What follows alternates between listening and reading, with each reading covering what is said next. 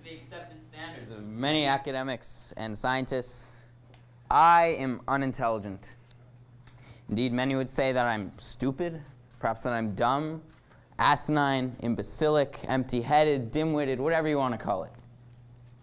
Because according to a fateful 65-minute test I took at the beginning of my 9th grade year, at the young age of 15, a test that I thought would help me establish academic expectations for my future, I have a low IQ, aka a low intelligence quotient.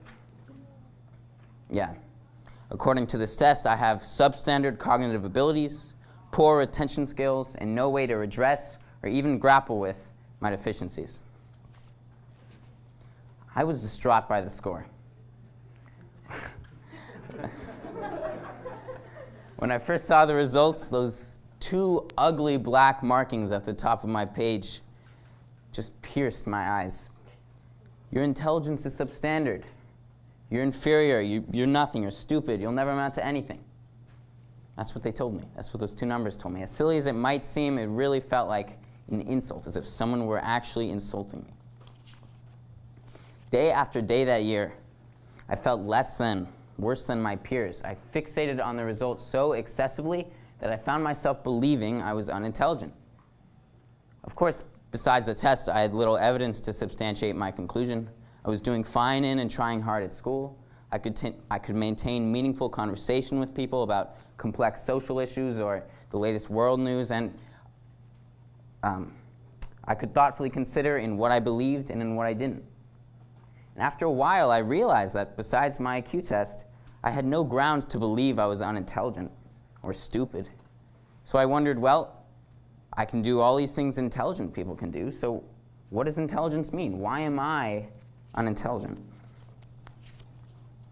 And eventually I also realized that this test, which professes to assess my abilities without knowledge of my background, my upbringing, my thought process, or most importantly, my drive, was meaningless to me. I could think critically. I was doing well in school. Why would I care what this test had to say? Now, according to Cyril Burt, an educational psychologist, intelligence, despite its complexity and ambiguity, is most simply defined as innate general cognitive ability.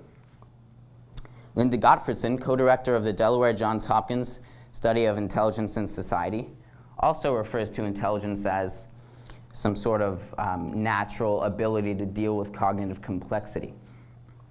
And even David Weschler, the late educational psychologist who actually rejected the IQ test and created his own way for evaluating intelligence, considered rational thought as expressed through speaking ability and communication skills as a paramount token of verbal intelligence.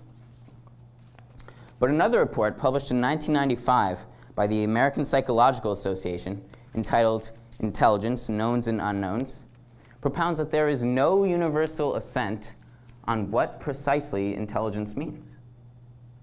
As the report put it, there are about as many psychologists who study intelligence as there are definitions for it. So this lack of consensus on what it means precisely alone renders the entire concept less credible and its worth less valuable.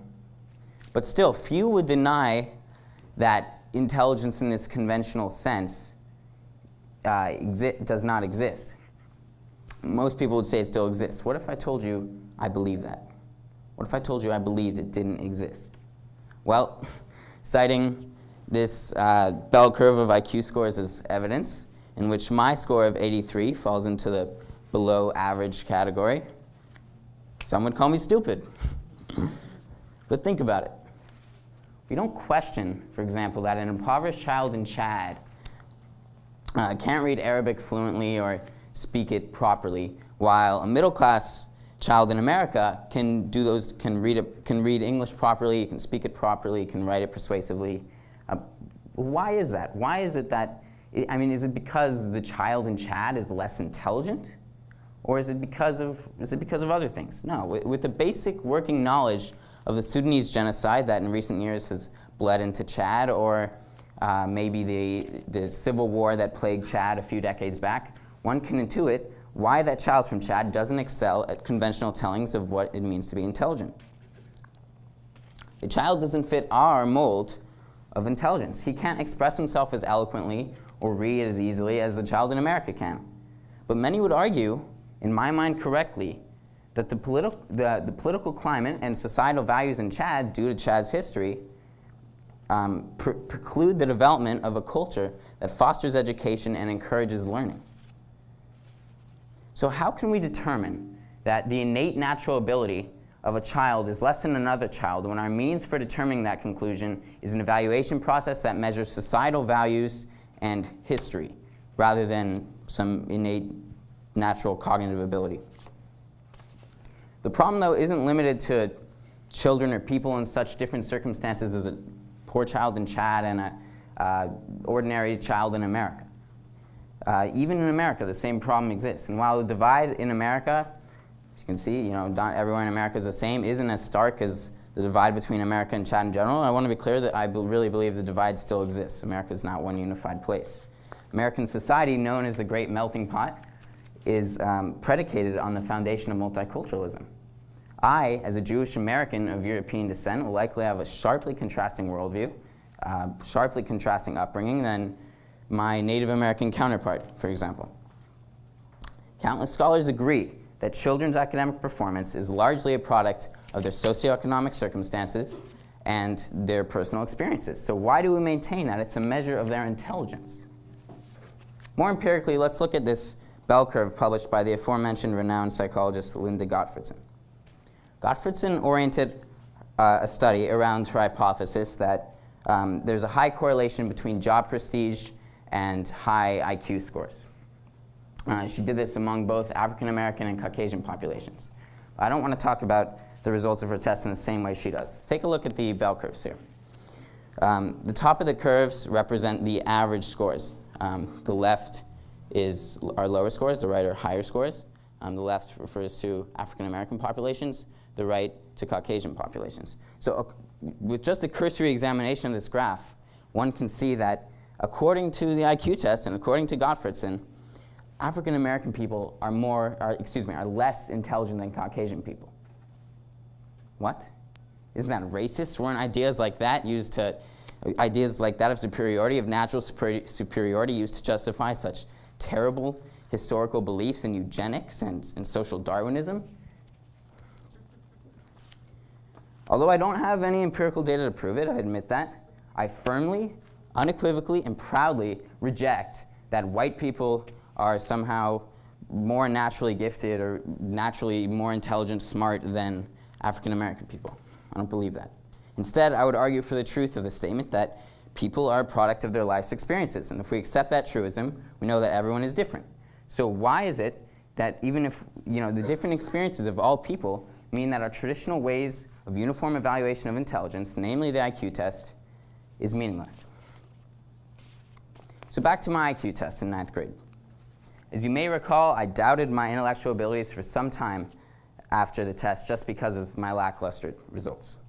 Regardless, I tried hard to disprove the results that I so passionately, I really did believe they were true. But after some time, I finally got it. It finally came to me. My motivation, fueled at first by a desire to prove the test wrong, but later by a developed love for learning, is a determinant of any academic success I've had in my life so far. 2 numbers on a page could never be. If IQ test scores buoy the confidence and determination of students who attain high scores on the test, just as a high score admittedly might have done for me, then so be it. Maybe they're still worthwhile for academia. But I'm still really not sure of any value they possess. To this day, I've achieved any success I've had because I've worked hard for the feats that denote it, not because of some innate natural blessing or cognitive gift. Next year, I'll be enrolling at one university or another, and in preparation, I've been looking into some of the required courses for freshman students. Most schools have some sort of writing requirement, maybe a math requirement, but none have what I think every school should offer. If I were a college professor, I'd teach a class called The Making of Intelligence, required for all freshman students. Students would explore whether intelligence as a concept exists at all, and if it does, whether it is finite or whether it expands by virtue of the stimuli introduced to it? Are those we brand as unintelligent, devoid of some sort of abstract natural ability, or are they devoid of a proper learning environment, or maybe just lacking motivation? Are they lacking, though, or are we, for assuming they're stupid because of the results of some scores on an IQ test they took was because the results were below the statistical mean? We're just going to call them stupid because the results were below the statistical mean. Students of this class would walk away not with a confirmation of their innate cognitive gifts, but instead with a reaffirmed belief in the value of hard work.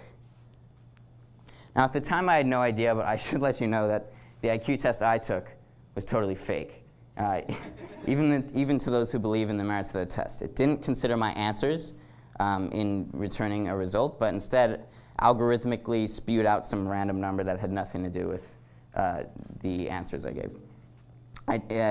My result did not reflect the score I should have received. But only with some research in preparation for giving this talk did I actually discover that. Regardless, in the end, neither your nor my success will come from cockiness. It won't come from thinking we know all there is to know, and it certainly won't come from relying on some natural ability that we may or may not have. It will come from working for whatever it is we want. It will come from effort. You know what? I no longer have any interest in discovering my real intelligence quotient. If I had the results of a real test right here, I'd rip them up, because I don't care what they are. After this presentation, the real question is whether you do. Thank you.